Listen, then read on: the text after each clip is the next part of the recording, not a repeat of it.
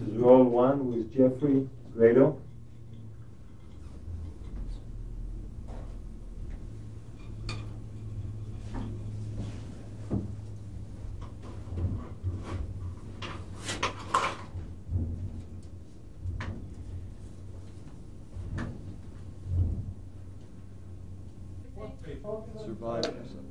Survivors of the Shoah Visual History Foundation. The date is October 29th, 1996. The survivor's name is Jeffrey Gradow.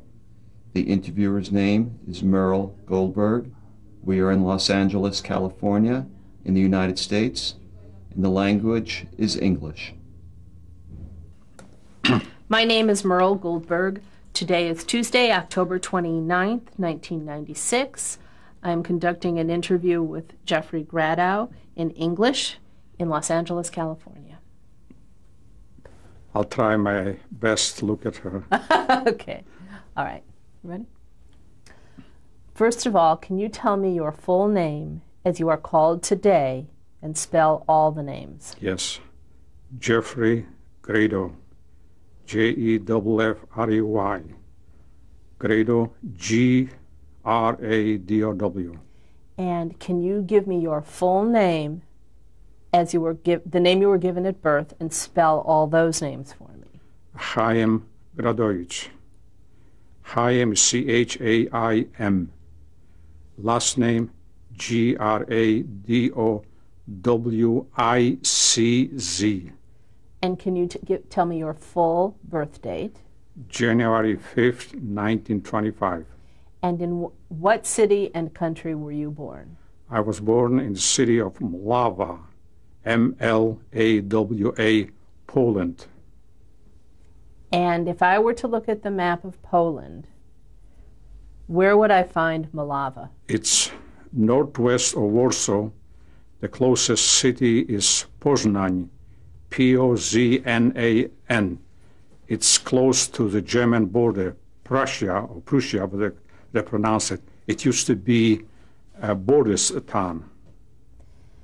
And while you were growing up in Mlawa, did you have any nicknames or were there any terms of endearment that anyone called you? No. You were just Chaim? Chaim, that's it. Okay. Now, from now on, just to mention, you don't have to spell everything for me now. The reason you don't have to is that it'll break up the interview as the flow of it. You'll be saying something and all of a sudden you'll start spelling and it'll be awful. So you don't have to spell anything anymore unless I specifically ask you to do so. Okay. Okay. To begin with, why don't you tell me about your family? I know we had a little discussion about this last week, and I was wondering if you could tell me if you knew how long your family had been in Mlawa or even in Poland, in this part of the world, on both sides, both maternal and paternal.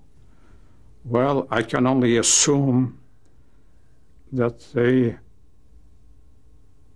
were for generations. My parents were born also in Poland. My mother was born, I believe, in 1902, and my father was also born in the same year. Now, there might be a difference in a few months, but I don't know exactly when they were born. Also, my grandparents were born in Poland, and my uncles, the whole family, they were all born in the same city. And I would say at least a few generations. There were some from the family also immigrate to the United States in the beginning of the 20th century, which I met them after the war. But otherwise, I would assume that everybody was living in the same town or in the vicinity in maybe 20, 25 miles. My mother's side, she had another sister and also family, and a very close-knit family. When you're speaking about someone, and I just should preface this, you should always use their name so we'll know. For instance, if you talk about an aunt or a sister or brother of either of your parents, always say the name of the name of the person so we don't get confused. You can say my aunt, or my uncle or a sister, yeah. but always use a name. As you were talking about your parents and talking about when they were born, could you tell me why don't we start with your father? Why don't you tell me his full name and a little bit about him, what he did? Well, my father, his name was Chemo in Hebrew, or Nochem, they call it in Polish. He had two brothers. One was Avrum or Abraham, and the other one was David, which were very close. We used to meet on almost daily or bi-weekly or weekly in our home. My grandfather was a very religious person. He was Orthodox. So all his life, I would say, or maybe half of his life, he was in a shul, in temple. And we were an average working family. And that was before the war started, actually. I had two sisters. One was Shana, one was Dina. Dina was the older one. I was the oldest in the family. When I saw her last, she was approximately either 11 or 12 years old. And my youngest one had to be 8 or 9 years. The last time I saw my sisters and the whole family was in 1939. But we're getting a little ahead of ourselves here, okay? Let's go back a little bit. You said that your grandfather this is your father's father, spent half his life in shul, but you didn't tell us his name. Baruch Gradowicz. And did you know your grandmother, his wife? No. I don't know what happens. I mean, I never saw her. What about on your mother's side? Why don't you tell me your mother's full name and her maiden name and a little bit about her and how... Her name was Fela or Faiga Wolarski. And she had also a sister, but very seldom. We saw her only when I was a kid. Her sister and her whole family were living in a small town. I don't even remember the name of it, not too far. We were not too close because we did not see him. And it's all perished in the camps. Now, I was wondering if you could tell me about your father. You said that your grandfather was such a religious man. Did you also live in such a religious house as your grandfather? So tell me what Jewish life was like for you. Well, we were average, I would say. On Saturdays, naturally, we had dinner on a Friday night. We made Kiddush, the blessing. But my father was entirely different than my grandfather. He was more progressive. He belonged to a Labour Party. I think it was called Bund, if I'm not mistaken. It was more like a socialist party. I don't know. I'm not too knowledgeable about those things. And before the war, I mean, he had his own shop. He was a shoemaker. And he naturally took repairs, made shoes, and during the week there was a market where all the small merchants used to get together, and the farmers used to come. They used to exchange merchandise. But it was a happy family. It wasn't a rich family, but average family. Now, the question is, what's average family? In my case, we all lived in a small house on a major street. It's called Warszawska ulica, meaning Warszawska Street. We were maybe about 3/4 miles from the school. Miles or kilometers, pardon me, we used to use kilometers, not miles. And naturally, I was the oldest one, so winter or summer or spring, rain or shine, we had to walk to school. There was no such thing as transportation to school. And no parents will pick up the kids from school. And it was a public school, but only Jewish kids went to that school. There was another public school where all the Christian kids went to school. We were entirely different. We were apart. I mean, it's hard to understand in the U.S. what means you got two public schools, one for Jews and one for Christian. That was the system. And I was a good student. We used to during certain lessons, we used to go outside, play in the backyard. We had a big field almost like a half a farm, where the kids used to go out. They used to plant and all kinds of vegetables. So we understood how we get our food. But the sanitation conditions were not too hot at that time. We had to walk at least maybe 500 feet or more to a bathroom. And it was just made out of boards, and that was acceptable. My teacher was the same teacher I had it from the first grade till the seventh grade. It's not like in the United States. They keep changing. The professor from the school was the same one for all those years I went to school. And the school, it was on the same street where I used to live. Now, during holidays, we used to get together, my uncles, my grandfather, but I never saw my grandmother, so I don't know what happened. Either they were separated or she passed away. I have no way of knowing. But it was a happy family. And until the war broke out, before the war even, we used to see at least 2 years before, since it was a border town, north of us was Ostpreußen, or Prussia, whatever they call it. It was part of Germany.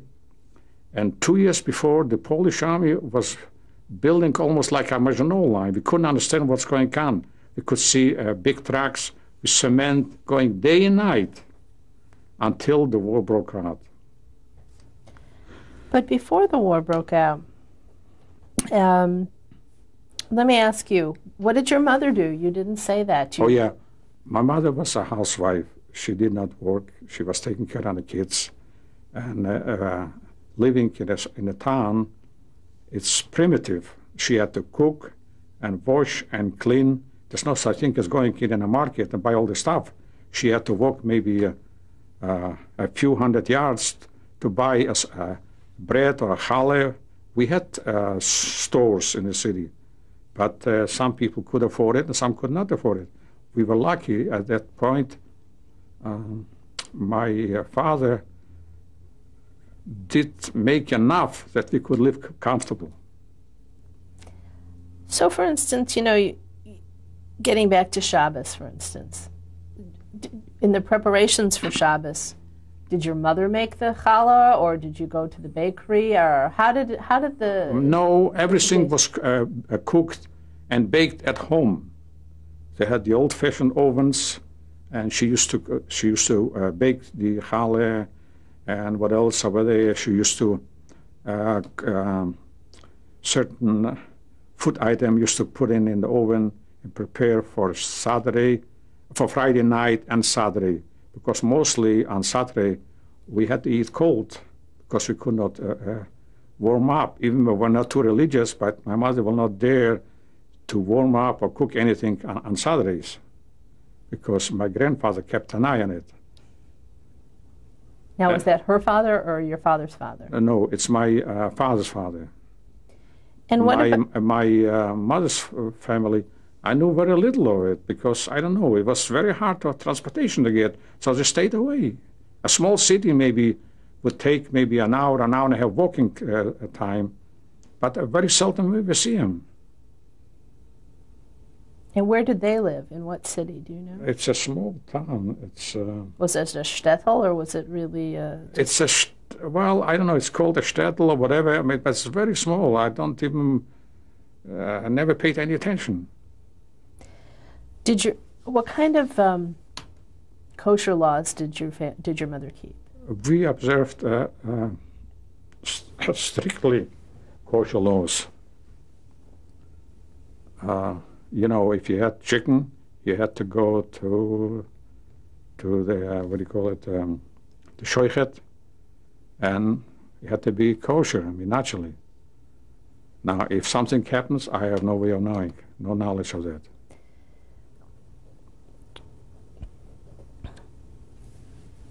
I wonder, were you bar mitzvahed? Yes. What was your bar mitzvah? Bar mitzvah was very simple. It's not like over here, like the United States.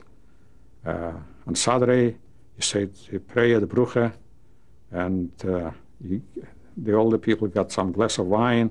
They had some herring, and it's simple, just like there was no big deal. We never made out any big deal of it. And that was the whole bar mitzvah. There was no dancing or singing could do, just religious service, and that's the end of it. Did your father give you any kind of advice on your bar mitzvah day? Do you remember? No, he was not too religious. I mean, I don't know. It's such a big difference between my father and grandfather. It's unbelievable.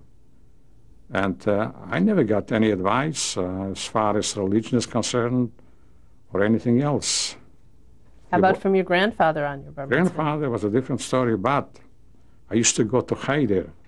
So naturally, he was more interested in checking on me. If I go to Cheder or I study. And he told me, remember, you have to go every Saturday at least, you have to go to the temple. But as far as mixing in our family life, he never did. He stayed out. What about anti-Semitism in Malava when you were growing up? This is before the war, I'm talking. Yes, yes. Did you encounter or witness any kind of... Yes, we did. Well, that's why they had, first of all, they had separate schools to keep the kids apart. There was some fighting even during the market day. Well, there used to be some really anti-Semitic polls, and they will try to destroy the Jewish merchants, not hurting him physically, but throw down the tables. They used to have a table, and on the table used to be shoes or clothing or anything else. They used to just knock it down. The police stayed out, but there were also some left-wing polls which came in, and before you know, we're starting a whole fight. Used to be not very often, but once in a while it happens. Did you actually ever witness this? Or was I was afraid. I just ran away. When we could, I used to come over to see my father, but when they made a noise like that, I took off. I was a fast runner. Because you said that your family was comfortable, I guess. Yes. Was your mother very philanthropic? I mean, when on the holidays, was there tzedakah? Did she invite poor Jewish families in to eat with you? Not too often, but from time to time we used to have some guests in our house. He was very poor or rich, I have no way of knowing. And what about a radio? Did you have a radio? What's a radio? We didn't know what a radio means. We have no radio, no television. There's no such thing as a radio. We didn't have, let's put it this way. In our family, we never had a radio. How about, was there any Yiddish theater in your town? Yes, there was a famous theater. They used to come from Warsaw. What's the name? It's a Yiddish theater. I don't remember exactly what. But once in a while, because there was a big Jewish population, I would say maybe 50% or more were Jews in Malava. And also there's one famous Jewish writer, Apatosho. He was born in Malava. But it's always thing happens before my time, but they were talking always about him. So in terms of the Yiddish theater, there must have been Yiddish life. Yes, there were lots of organizations, Zionist organization, Bund organization. There was some also extreme left organization, like a Communist Party, were over there, because when they had the war in Spain, the Civil War, I remember my dad told me that some some of the people went to fight even in Spain. There were a few young men volunteered to fight in Spain. Jewish men? Or? Jewish men, yes. Did you know them? No, but I just know for what my father told me. I've never heard that before. Oh, yes. And also there were some Christian also. There must have been a communist, I don't know exactly, I couldn't say it. But I know that some of the people went to fight in Spain, young men. Like the Americans did. I don't know. Yeah, there were Americans. They were called the Lincoln Brigade. So it was the same idea. There was the International Brigade. At that time, now that you're speaking of 1936, Yeah. the reason I asked you if you had a radio was because some people did. No, we did not. And if they did, there were things they heard on the radio, and that's what I was trying to get No, I didn't know it. All I know it is from my father told us, I think once at the dinner time, that certain people, which he knew about it, went to Spain. Since you lived so close to Germany, obviously once Hitler came to power, there must have been a great many German Jews who were trying to get out. Did they come through Malava? No. You see, I would say approximately 25 or 30% of Polish citizens were German descent. They called Volksdeutschen. And we didn't know about it. We know there was a church, a German church, there was a Catholic church, and there was a temple. We had also they had temples which the religious Jews used to sit over there day and night. I mean, it was unbelievable. As kids, we used to run over and see what's going on over there, but we never dared to go inside. But you don't remember people coming through, German Jews coming through? No. Once after 1933? No, I was too young. I wouldn't know about it. Even Malava was a major thoroughfare from Eastern Europe to the Baltic Sea, which is Gdynia or Gdańsk. Gdańsk or Gdynia supposedly supposed to be a free city, but unfortunately it was mostly German, because I met some people who were living in Gdańsk after the war, and they told me it's just like in Germany. I know you didn't have a radio, and there were no TVs in those days. But were there movie theaters in your town? Yes, we had one movie theater. Did you ever go to the movies and see newsreels? Yes, I once remember I didn't have the money to go in, so the door was open a little bit in summertime. There was no air conditioning, and the first time in my life I saw a black woman on the screen. I couldn't understand. All of us, all kids, about 6 or 7 kids, we always looked in. We should take a look. There's a black woman over there. We didn't know what it means because we never saw any black people. And it was also what's her name? She played as a child in a famous. She was in United Nations. I forgot the name of her. Oh my gosh. Shirley Temple. Shirley Temple, yes. And that was the film. And I do even today remember that's the first time we saw it. But in the movie theaters, if newsreels were shown, did you see newsreels about what was did you see how film about Germany and Hitler coming? No, do you remember no, I never saw anything. In fact, we didn't know what's going on. I didn't know, let's put it this way. I couldn't speak for somebody else. We were too young. We were playing soccer, that was our game. And in wintertime, it was cold over there, ice, so we made our own sled. And we played around with kids. We didn't think about politics or anything else. We were too young for that. What about your sisters? What did you do with what did you and your sisters my little play? were young little sisters. I mean, very little. They were staying with mother. They always were attached to mom. Once in a while, they used to come over to me. We used to go and play, try to play soccer. We never played any, actually. But they were little kids, I mean. And it's not... they didn't have the luxury of going out. Or once in a while, we used to go to the park. There was a park in the middle of the city. We used to walk around with the parents. But otherwise, there's nothing special. I can, now after 50 years, I can hardly remember. All I remember my little one, she used to stick to me like glue. Used to grab me by my legs. You got short legs in summertime. But otherwise, very little I know. That since your family was comfortable in that summer before Poland was invaded, in that summer of '39, did your family take a vacation together? Did you go any place like Zakopane? Did you do anything? No. But I used to go with the kids to a camp. We made a Jewish camp. It was maybe 3-4 kilometers from the city. We could walk away because all the way around the city were woods, heavy woods, mostly palm, not Christmas tree. Yes, and also birch trees. And that's the place we used to stay for 2-3 weeks. And was it a sleepover camp or was it a day? Yes, it was a sleepover camp, but very primitive. They had small, made out almost of plywood or whatever it was, and we were sleeping about 8-10 kids in one place. But we had supervision. And your sisters also attended the camp or no? My older one attended, but not the younger one.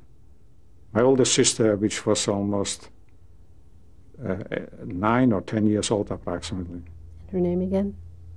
The name of the camp? No, your sister's name. Oh, Dina. She was the older one. The older one. And Shana was the youngest one.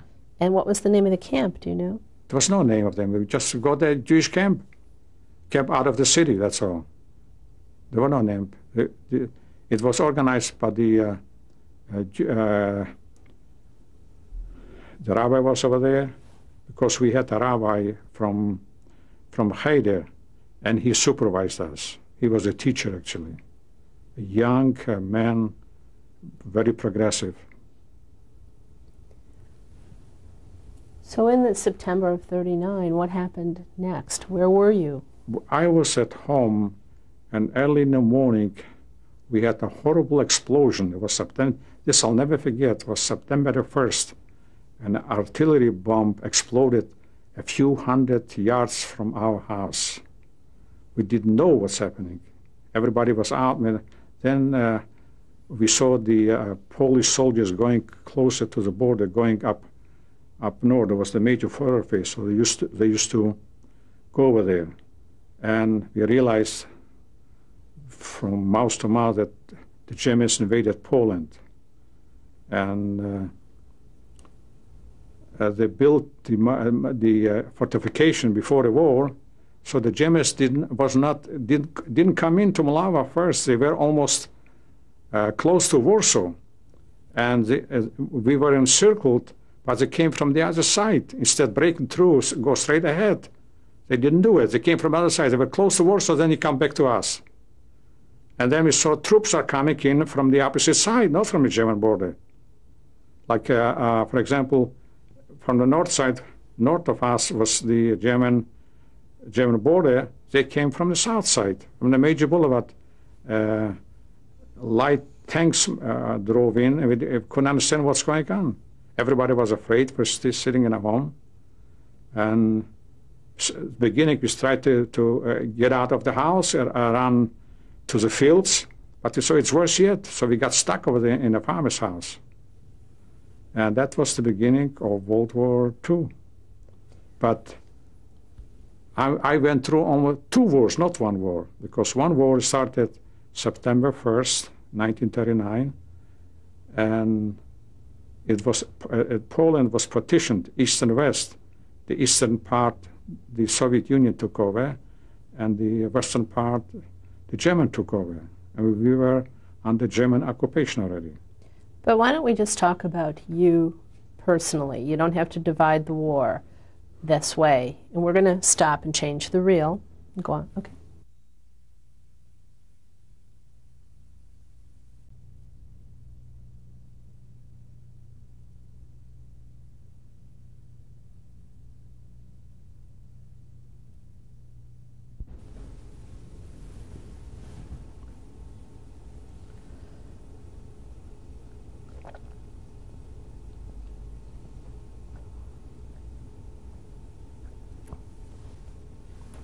Okay, at the end of the last reel, one, you were just talking about the invasion in Poland, okay? Let me ask you, you said we ran out to a farm. Who's the we? My parents, my father, mother, and my little sisters and myself. We didn't know where we're going or what we do, but there was shooting going on. Also, there were some dropping bombs around us. And when we got out of the city already, we didn't know where to go forward or backwards or go home, because German troops were all over us. But since we had small kids, they came over, they looked at us, they looked at my mother had a basket, I believe it was food. They looked inside and told her, go home in German. And then we were under German occupation. Beginning, we didn't know anything. I mean, some of them were just regular human beings. They were not bothering anybody until the local Germans, the Volksstation, start pointing fingers. And a few days after they took over the city, they already had SS troops. And they already gave orders what to do. They used to take the young men to clean the streets. They used to also take him in, and where they have the barns for horses. The Jewish man used to. I was too young for that, but I was a tall fellow, almost the height I'm now. And but it didn't bother me. But after a few weeks, my father, or probably before that, my father went back. All of us went back to our own home. He opened up the windows and put in a sign, shoemaker, and he started fixing shoes for the German soldiers. So they used to give him marks, they used to pay, and it was still livable. We did not see anything unusual, except we saw different Germans, different uniforms. Instead of Polish, we saw the German. They didn't bother anybody yet. And then we find a sign in Polish and German that the city of Mlawa is changed to Milau. And they got a Bürgermeister, or a mayor of the city, was a German. And the city hall was changed to German. And it took maybe September, October. By the end of October, my father had some kind of a disagreement with the local men. And they told us, some of the Poles told us, either they were Germans or Poles, you better watch out, they're going to come to arrest you tonight. My father bought a horse in a small wagon before the war. It looks like my father knew or prepared himself that something's going to happen. We didn't know about it as kids. We were happy that we have a horse. And either he wanted to take away that horse, whatever. Anyway, it was a big disagreement, and they were looking for my father. So somebody came over from the neighbors, or I don't know exactly who it was, and I told them, you better get out because they're going to come and take you today. And at night, I put on my clothes the way I'm staying now, and my father, and we left our house. My mother and the little sisters were staying over there. We walked maybe half an hour, and we got in to a farmer. He probably knew that man because he took it in. He gave us food. I told him, you stay over here, and tomorrow you're going to go home. Unfortunately, next day, we never went home because one of his brother or somebody who went over there to our house, and they told him that the Gestapo came at night to look for my father. And since I was the oldest one, naturally my dad told him, you're coming with me. And we stayed overnight over there, and the following day or two, we started walking away from Mlawa. And we walked for almost 2 weeks. Mostly at daytime, because at night was against the law to to see civilian on the streets. And once in a while we used to get a ride from farmers who used to go to the market. And the end of October or beginning of November, we got way east, close to the Russian border. It was Poland, but it's the part which the Russian army took over. And we came over there, and at night, at that time, we knew already that there's only one way you can go through the border illegally, is at night. And I was already knocked out from walking so much, but I was a husky fellow. And we met the first Russian patrol. Nobody spoke Russians. I spoke to them Polish, and somehow they understood me, and I tried to be the interpreter, and they spoke Russian, but somehow we communicated with our hands, and we told them that we are Jews, and they told them, go down over there. So they kept us over there and near the border, on the Russian side already. There were no German patrols close to the border. We saw them before, but not at the border. They didn't care if somebody wants to go to over on the other side to the Soviet Union. And they took us over there. There was a woman, she spoke to us. I think she was some kind of military or integration. No, she was the woman talked to my father, but he couldn't understand, so I answered for him. And she was surprised that I understand what she's saying. And they told her, you go straight ahead and you get to the city and you go to City Hall. And we arrived at Bialystok, in the city of Bialystok. And that started off almost like a chapter in our life. We never saw my mother again, or my sisters, or anybody else, or uncles, anybody else. Let me ask you something. I want to take you back a little bit for a little more detail, okay? Yes. If you can give it to me. When in Malava, yeah. no, in Malava, Yeah. were there any markings? Were the Germans making any differentiation between the Jews and the rest of the Christians in Poland? Did you have to wear any specific marking? Beginning, which they didn't do it. When we were over there, they didn't have any yellow stars yet. It was not, we didn't know about it. They knew, the local population used to paint out, this is a Jude. He lives over here. But they did not bother us the first few weeks in 1939. What about school at that time? School was finished. I never went to school back, or my sisters went to school, or Heide. It was closed, period. It was taken over by the government. Either they had some kind of people over there, but no kid went to school. Just Jewish kids or all kids? All kids. Now, the other schools, I don't know what happens, because I never went over there. But our school, where I used to go, was closed, and nobody would dare even to go over there, because we always saw German soldiers. Now, when a Polish Christian person, would point out and said, this is a Jude, would anything happen? Did you see any kind of... Sometimes they'll hit them. Sometimes they'll just walk away. They don't pay any attention. The first few weeks, it was not too bad at all. I mean, it was a little difference between the war before the Polish government and the German government, except ourselves, we were a little bit start to be frightened. Why? I don't know. We never saw anything yet.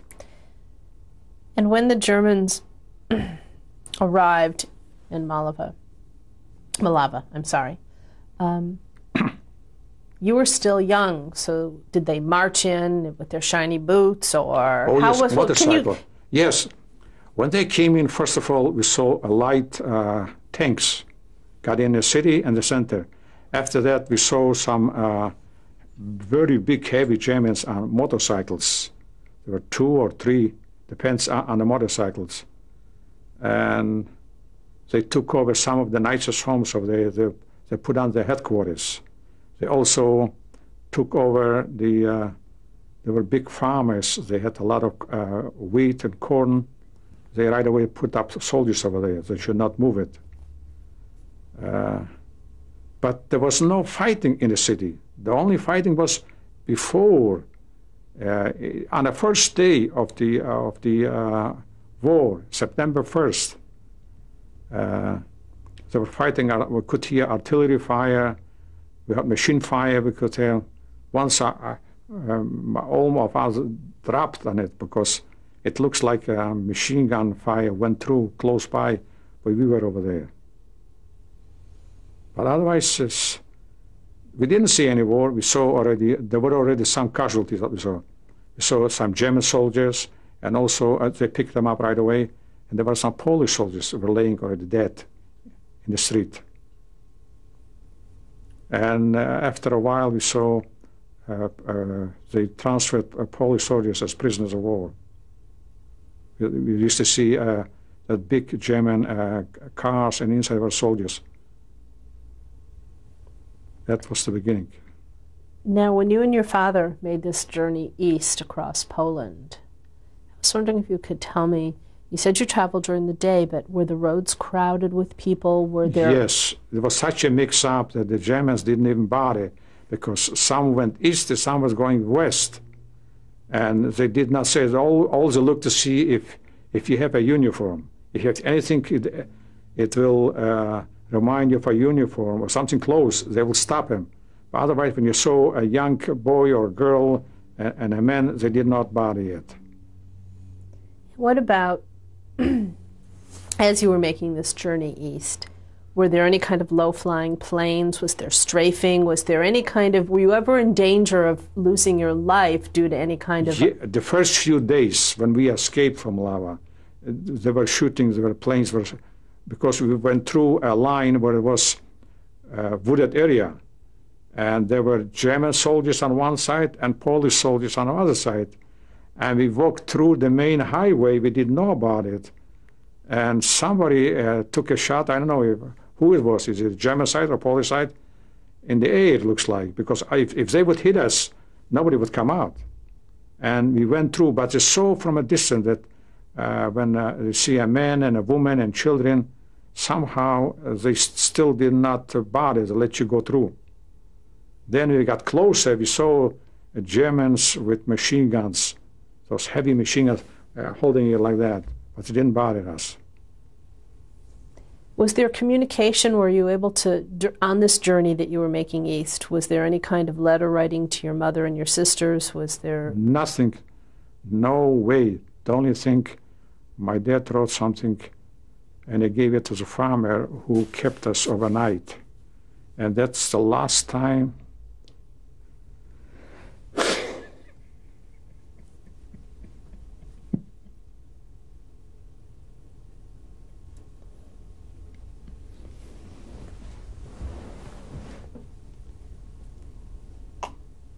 I'm sorry.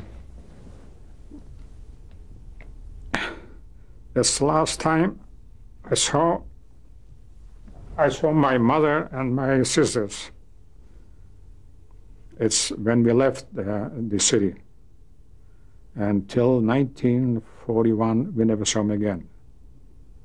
And then we became on the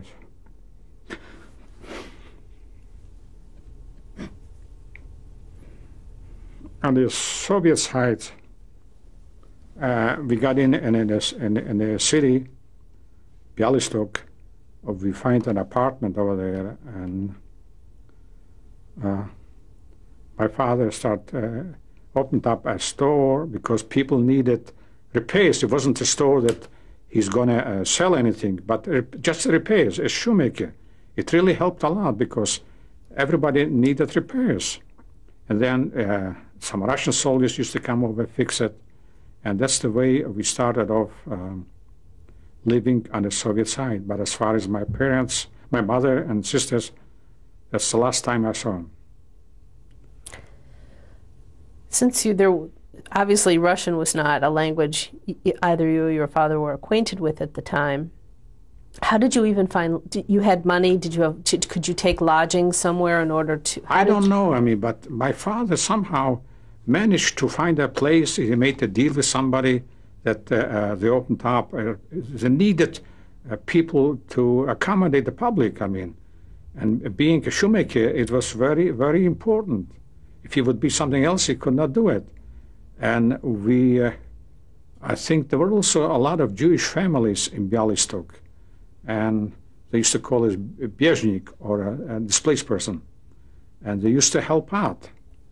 And that's the way we started off. Now, while you were in Bialystok, this was when exactly? Do you This remember? was already in November of '39. At that point, were you able to correspond with your mother? Was your father able to let her know where you were? Did you know? No, in '39 we could not. But by 1940, my father wrote the first letter, and it was delivered to her by official mail from the Soviet Union to Germany. It went to Berlin and then went to Malava. I started off going back to school. I went into the Russian school and started to learn the Russian language. So suddenly I became an interpreter. And not interpreter, I mean, from my father. There were a lot of refugees, I mean, they escaped from Poland, but mostly they came by themselves. The wives and small children, they were left on the German side.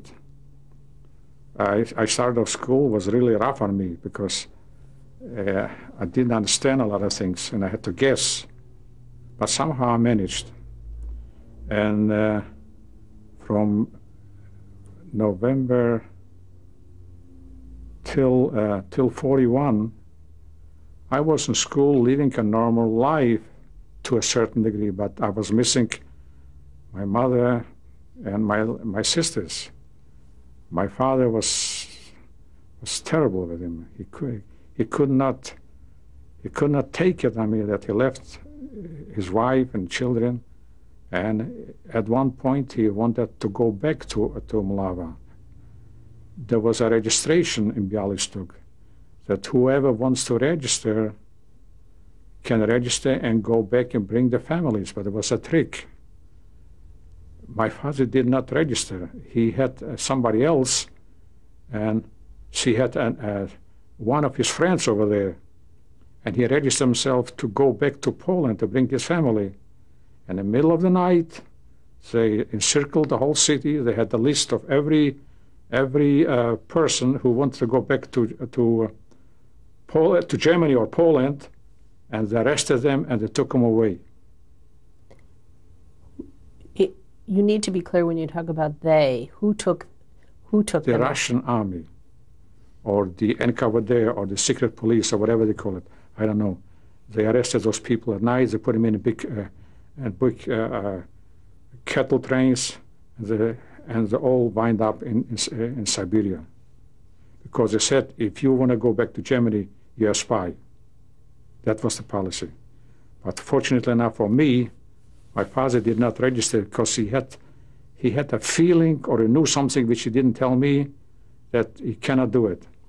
But in 1940, he got contact with my mother and his sisters, and he worked with the local government and tried to get a passport that they should come over from Germany to Poland, because those 2 years before the war, the 1941 war started, it was a normal relation between Germany and Poland.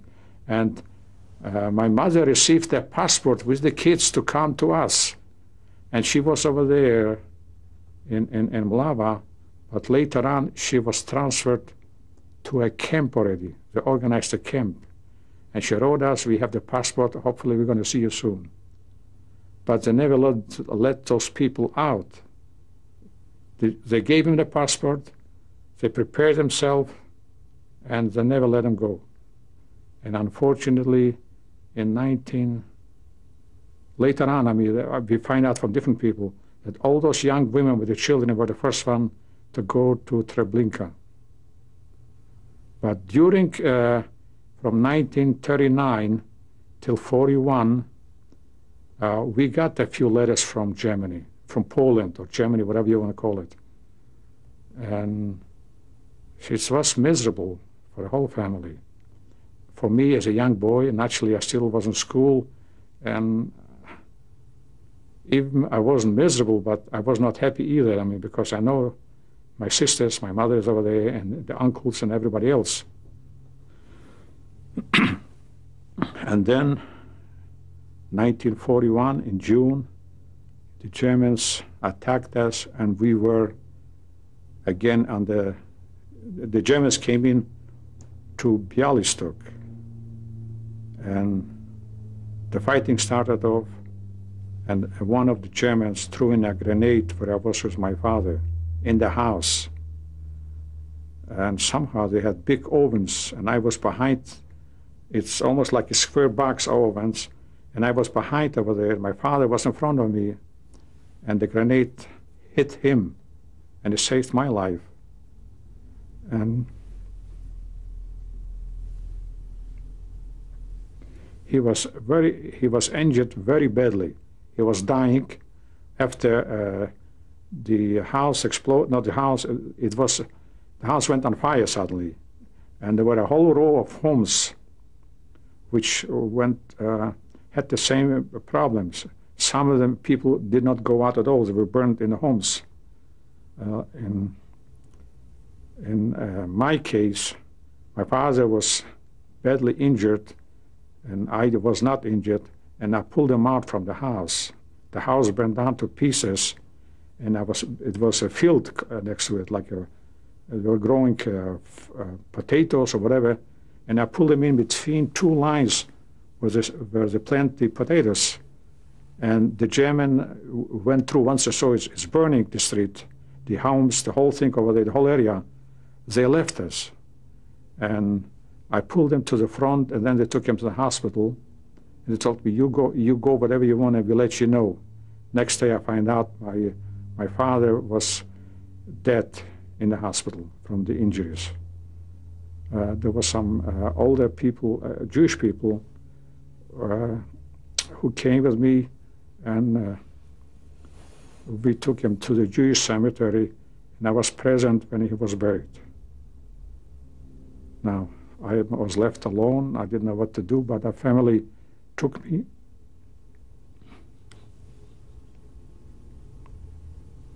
Our family took me in. They told me, you can stay with us. And they were selling corn, wheat, farm products. And I stayed with them till about, that was June, till about October. But since I was already a grown-up man in the Germans' eyes, I had to go, they used to take me to work. But it used to be a school, was a headquarters from the German army. And we did all kinds of jobs, cleaning toilets, streets. Anything they needed help, they had Jewish commandos. And I was over there for a while. Then I was transferred to Baranovice with a group of men, because the German army was going east, but the highways were so bad that they used to use slave labor, human labor actually. We were Jews, and also they had prisoners of war already, that they used to cut the trees and lay it down parallel and build the highway so the heavy trucks could go through. And you know, it's almost built on a spur of the moment as a highway. You know, there's plenty. It's wooded area. Those streets, those highways it used to go through. So you used to cut the tree on one side and the other side and lay it down to each other. Then you put in dirt on top, so the trucks could go through. There were a lot of prisoners over there, Soviet prisoners or Russian prisoners, and also in the area over there were also a lot of dead people laying, because they were fighting before over there. There were Russian troops. And also there were big holes from bombs which exploded. And we had to take some of the human beings and we'd pull them.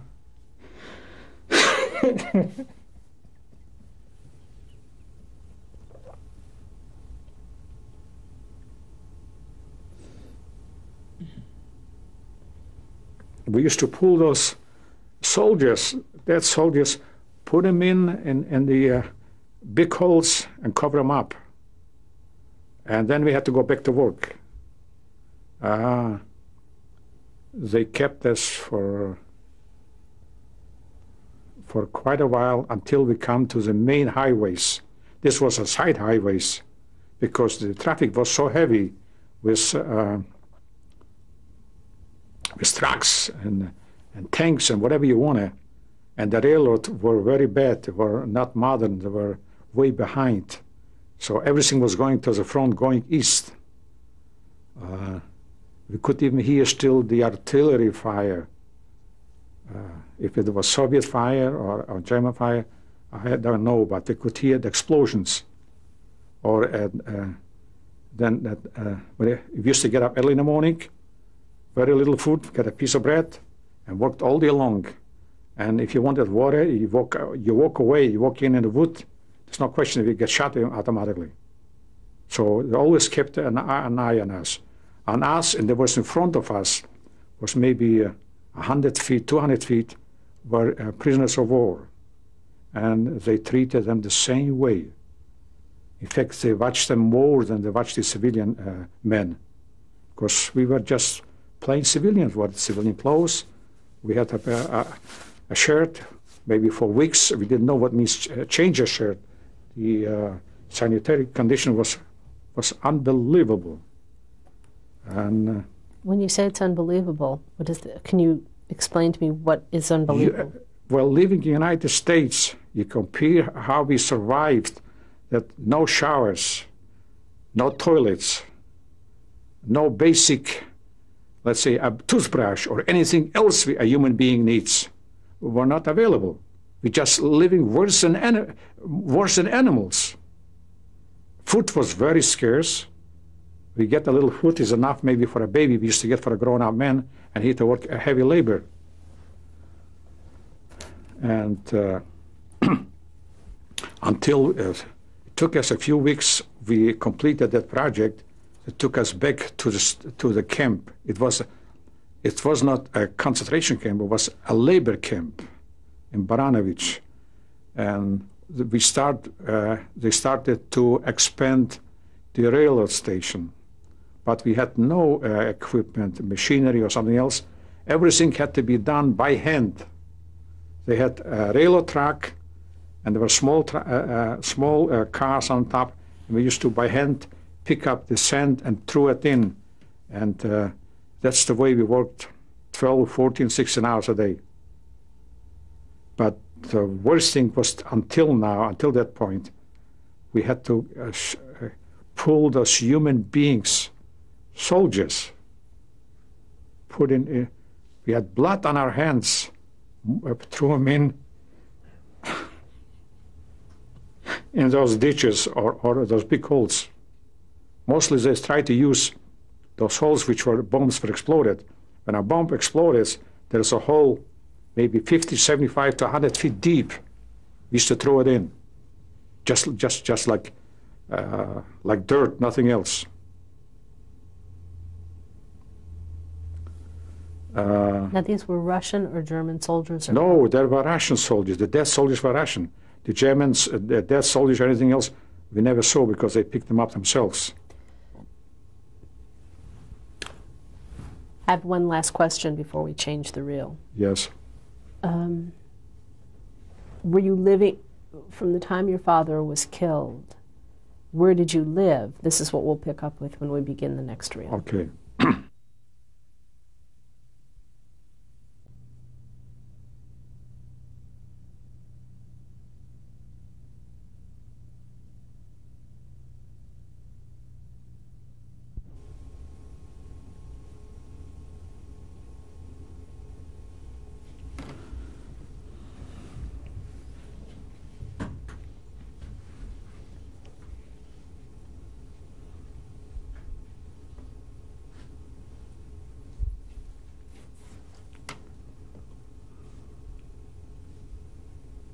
Hey, you want to go? Go ahead. Did you slate it? So we were talking about, I wanted to know about your father after he was killed. And you talked about the burial. Was there a Jewish cemetery? Yes, he was buried in a Jewish cemetery close to a fence. We had no marking, and one of the older men wrote down his name on a plywood with his name and when he passed away. Was there, I know this was a very difficult time and there must have been much chaos and confusion going on, but obviously there were burials going on.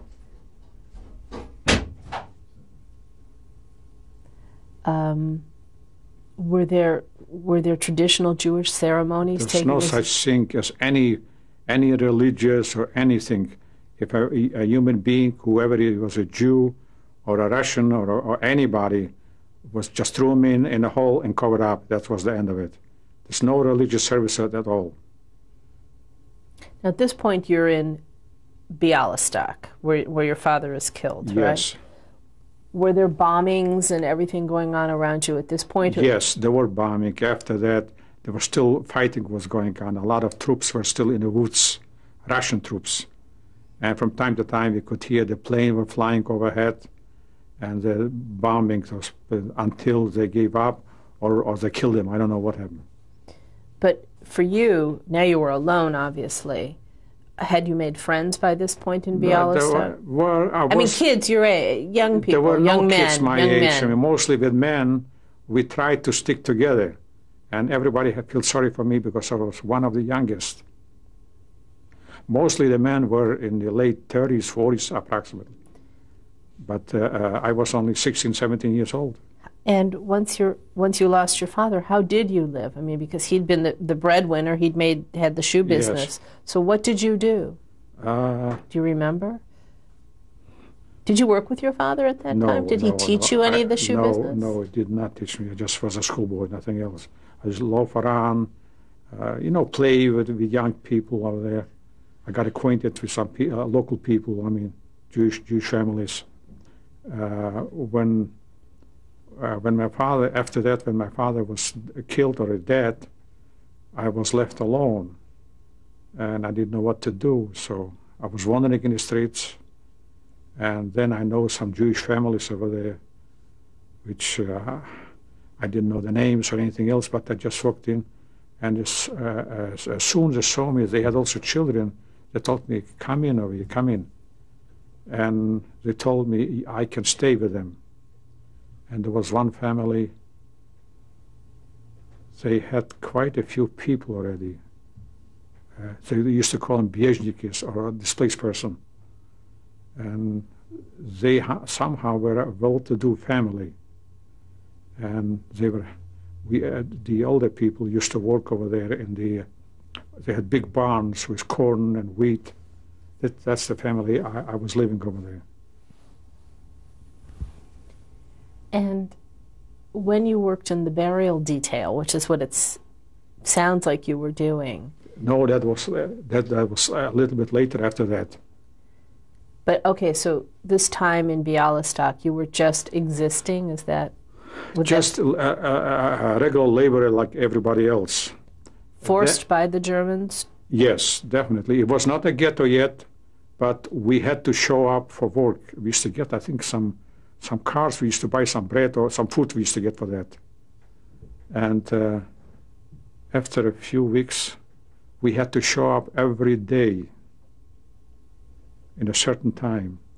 Where? In the headquarters from the German army over there. I mean, was it in the center of town of Bialystok, or it was a little bit it used to be a school over there, so they took over the school, and that was the I don't know if it was the headquarters or just quarters for the German troops. And in 1942, they already transferred us to Baranovich. And when they transferred you, how did they make this transport? What were you? We put it in cars, in the military trucks. And they brought us over to the station where they kept the slave labor. They were camps for prisoners of war, big camps already, and we were the only civilians. And we start building the station. But in the meantime, that also they took us out to dig graves. It was ditches. We didn't know what the heck was going to go in over there. They were already catching some, either they were soldiers or partisans, they used to call it. We didn't know who they were. They had no insignia, no military insignia, except they had Russian uniforms. I mean, in other words, the clothes looks like military. Were they soldiers or were they partisans? I don't know, but they used to say partisans. And almost on a daily basis, they kept a few, they bring them out in the cemetery. It was a Christian cemetery, a big cemetery. And they shoot them. We were staying maybe 15, 20 feet behind. They told us you go over there. And sometimes we maybe couldn't see it. So we used to almost lay down on the floor. When they shoot them, we had to complete the job, meaning what? Some of them fall in the holes, and some were outside. We had to throw them in, and some of them were not even dead. And we used to point out that the man is not dead. One of the officers used to go with a pistol and finish him up. He shouldn't suffer anymore. They were almost dead, but his body still moved. So they used to give him an extra bullet or shoot him in. And this was almost on a daily basis. Later on, it was summertime. They took a big group of people. We should prepare big ditches. So we assumed that this must be some other killings. And that particular time, that day, there were a lot of high-ranking officers. I don't know the ranks, but I saw with the insignias, the whole thing, there must be big shots.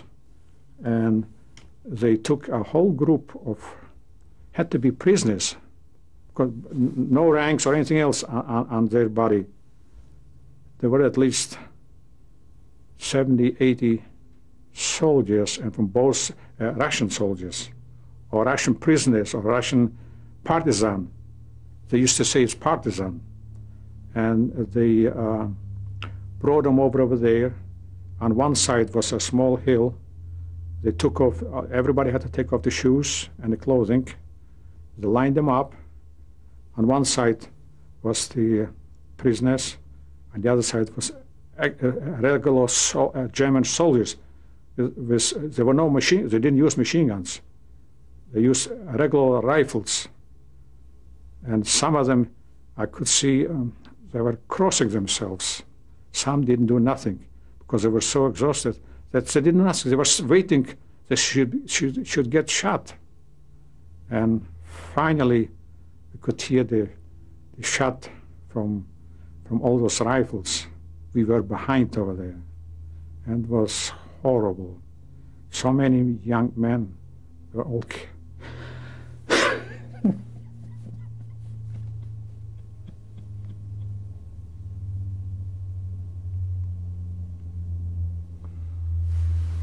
They were all killed.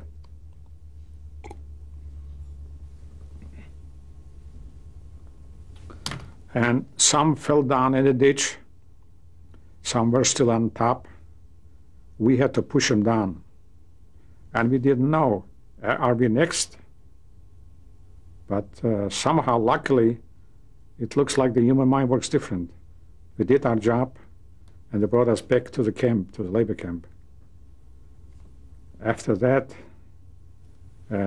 knowing what's going on and seeing what's happening, I made up my mind, I'm not going to be one of them.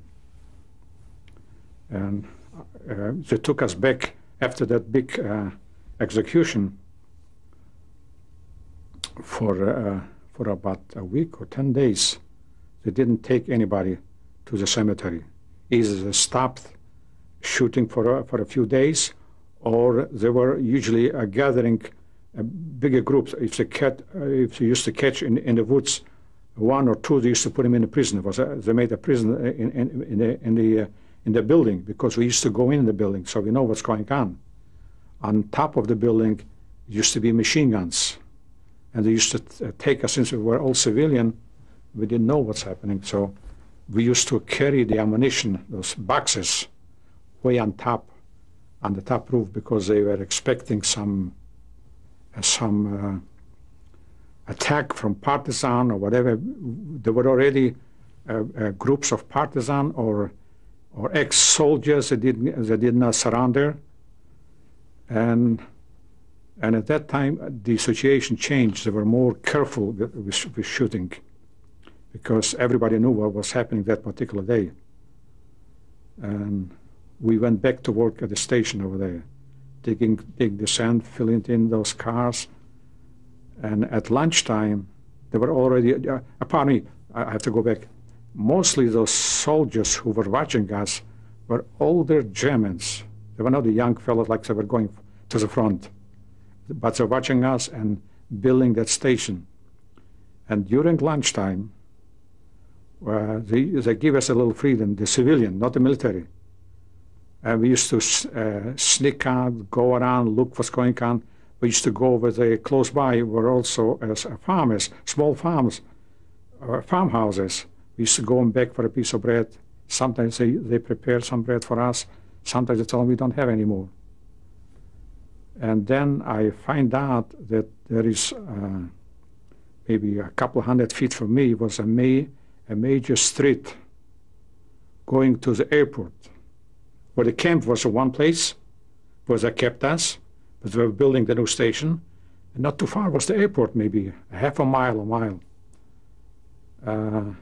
one day, when people were going to the market, I knew already that there's a certain day, it was middle of the week, the farmers used to bring food to the market in exchange for goods or money, I don't know.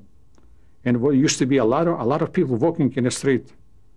At noon, I decided, also we had already the yellow stars. And I took off the yellow star, and I went through a small place where there were a few trees already, and I saw that people are walking.